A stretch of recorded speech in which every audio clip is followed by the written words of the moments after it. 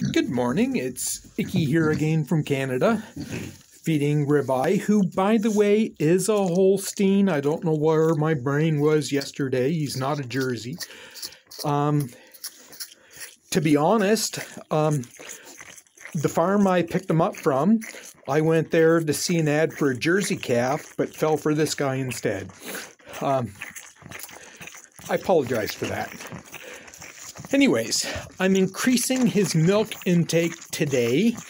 I picked him up on Friday. I do not believe the farm was giving him enough.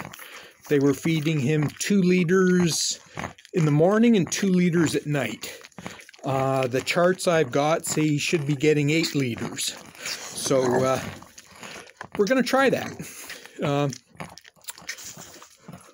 Pigs are doing fine. This is the earliest I've got livestock yet.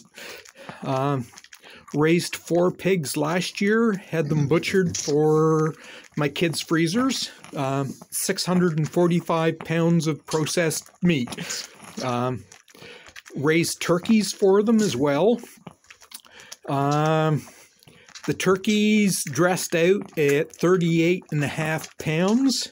And when I dropped them off, my son-in-law said, "That's the second biggest turkey I've ever seen. I was hoping it would be the biggest." So we're going for it this year. I picked my birds up as day-old chicks on the 28th of April, first available date. Anyways, I'm going to continue to feed Ribeye here, and I'll touch base again tomorrow. Remember, it's the journey, not the destination, and thank you for all the people that welcomed me back. Later.